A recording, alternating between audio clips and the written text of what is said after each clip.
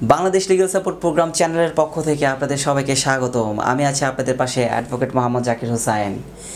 জীবনে চলতে চলতে অনেক বেশি ক্রাইম করে ফেলেছেন, অথচ বুঝতেই পারছেন না আপনি কী ক্রাইম করে বেড়াচ্ছেন প্রতিদিন। আজ সে বিষয়ে আলোচনা করব, বাংলাদেশ ডিজিটাল নিরাপত্তা আইন 2018।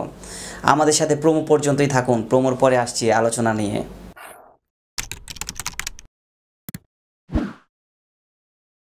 Welcome back viewers.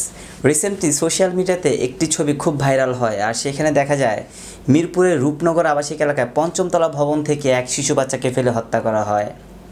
সেই শিশু বাচ্চার হত্যাকারী নাকি তার মা। পুলিশ ছদ্মবেশী নাম দিয়েছে জান্নাতুন নুহা। এই ঘটনাকে ঘিরে পুরো বাংলাদেশে তোলপাড় হয়ে গেছে, কিন্তু বর্তমানে আমাদের ফেসবুকটাকে ভয়াবহ এক আদালত বানিয়ে ফেলেছি, যে আদালতে আমরাই রায় দিয়ে দিয়েছি সেই দোষী সেই নির্দোষ, সেই খারাপ সেই ভালো।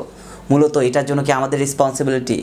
আমরা কি জাজ যে আমরাই রেসপন্সিবল করে আমরাই জাজমেন্ট দিয়ে দিব যে সে দোষী সে নির্দোষ? তাহলে কেন আমরা তাই করছি? প্রত্যেকটা ব্যাপারে আমরা শেয়ার করে যাচ্ছি, বুঝে না বুঝে শেয়ার করে যাচ্ছি, আর সেই জন্যই প্রত্যেকটা মানুষ আমরা হয়ে যাচ্ছি ক্রিমিনাল অফেন্সের অপরাধী।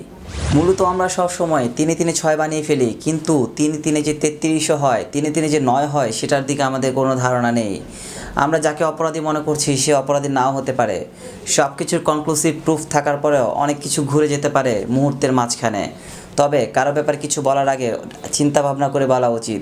ডিজিটাল নিরাপত্তা আইন 2018 29 ধারায় বলে দেওয়া আছে, যদি আপনি কারো ব্যাপারে কোনো কিছু মিথ্যে অবকাশ করেন অথবা কারো কিছু না জেনে মিথ্যেভাবে ছড়ানোর চেষ্টা করেন, তবে সেটা ডিফরমেশনে পড়বে।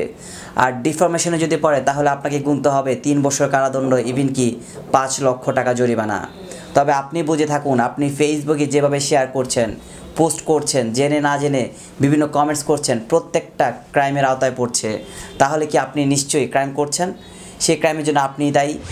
যে পরিপ্রেক্ষিতে এই কথাটি বলা, রিসেন্টলি একটি ছবি ভাইরাল হয়, যে ছবিতে শ্রাবন্তী অনন্যা নামে একটি মেয়ে ফেসবুক লাইভে আসেন। সে তার দাবি করেন যে কিছুদিন আগে যে ঘটনাটি ঘটে, জান্নাতুন নুহার সাথে বাচ্চার মৃত্যুবরণের ঘটনাটি, সেটির সাথে তার ছবি জুড়ে দেওয়া হয়। কিন্তু ঘটনা ঠিক আছে, কিন্তু মেয়েটি ঠিক নেই। সে কাফরুল থানায় একটি জিডি করেন। সেই জিডিতে সে বলে দেওয়া হয়েছে যে তার অনেক বেশি ডিফরমেশন হচ্ছে, তার ফ্যামিলি সোসাইটি সবাই তাকে দোষী করছে, মূলত সেই মেয়েটাই দোষী না। তাহলে কেন আপনার একটা শেয়ারের কারণে একটা মেয়ের জীবন নষ্ট হয়ে যাচ্ছে? আপনি কি সেটা থিঙ্ক করতে পারেন না? তবে আমরা যতটুকু খবর নিয়ে দেখেছি যে সেই মেয়েটি যেখানে থাকে ঘটনাটি সেইখানে না। তবে তো আপনারা ওই মেয়েটার জীবনটাকে নষ্ট করে দিচ্ছেন। মূলত আমরা হুজুগে উত্তেজক বাঙালি, যেখানে বাক স্বাধীনতা থাকার পরও আমরা বাক স্বাধীনতাকে বিশ্বাস করি না। মুখ খুলে যা খুশি তা বলে ফেলি, কোনটা সত্য কোনটা মিথ্যা সেটা যাচাই করার সময় আমাদের নেই। কিছুদিন আগেও দেখেছি বাংলাদেশের সবচেয়ে বড় সেলিব্রিটি সাকিব আল হাসানের ওয়াইফকে নিয়ে কমেন্টস করা হয়েছে যে আপনার ওয়াইফ কেন পর্দা করে না। মূলত তাকে পর্দা করানোর দায়িত্ব আপনার না। আর আপনার যদি পর্দা নিয়ে এত কিছুই বলার থাকে, তবে আপনার পুরো স্টেটের মুসলিমদেরকে নিয়ে আপনি বলতে পারেন যে পর্দা করার জন্য। আপনি যদি ধার্মিক হন, আপনি যদি ইসলামিক রাষ্ট্র কায়েম করতে চান, তবে ইসলাম মানানোর দায়িত্ব আপনার নয়, ইসলাম দাওয়াত দেওয়ার দায়িত্ব আপনার। স্পেসিফিক কাউকে আপনি ইসলাম মানাতে পারবেন না, তাকে অনলি দাওয়াত দিতে পারবেন। সেজন্য আমরা যা করছি বুঝে শুনে করা উচিত, এমন কিছু করা উচিত নয় যেটার আইন আপনার কাঁধে এসে ভর করবে। শ্রাবন্তী অনন্যা নামে মেয়েটি যে জিডি করেছেন, সেই জিডিগুলো যদি মামলা পর্যন্ত করায়, তবে আপনাদের কি হবে? যে ব্যক্তিগুলো শেয়ার দিয়েছেন, কমেন্টস করেছেন, লাইক করেছেন, ইভেন কি পোস্ট দিয়েছেন, প্রত্যেকটা মানুষ কিন্তু এটার জন্য লায়াবল হবেন, ইভেন কি ডিফরমেশন আন্ডারে মামলা খেয়ে বসে থাকবেন। তখন আপনাদের কি হবে? এই ছোট্ট একটি লাইক কমেন্ট শেয়ার পোস্টের জন্য কিন্তু আপনাদেরকে আদালতে কাঠগড়ায় দাঁড়াতে হবে। সো আপনারা নিজে থিঙ্কিং করেন, আপনারা কি করছেন, কি কাজ করছেন, বুঝে শুনে করছেন তো? সত্য মিথ্যাকে আগে যাচাই করুন, তারপর শেয়ার করেন, কমেন্টস করেন, পোস্ট করেন। তা না হলে কিন্তু সাইবার ট্রাইব্যুনালের প্রত্যেকগুলো ব্যক্তি আপনাদের নজরদারিতে রেখেছে। যখন কোনো ক্রাইম করবেন তখন অবশ্যই তাদের চোখে পড়ে যাবে, আর সেটার জন্যই আপনাদেরকে দায়ী করবে।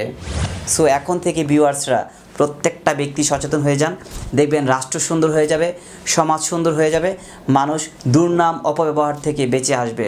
শুধু আপনাদের একটা লাইক কমেন্ট শেয়ারের কারণে যেন আর কারো জীবন নষ্ট না হয়।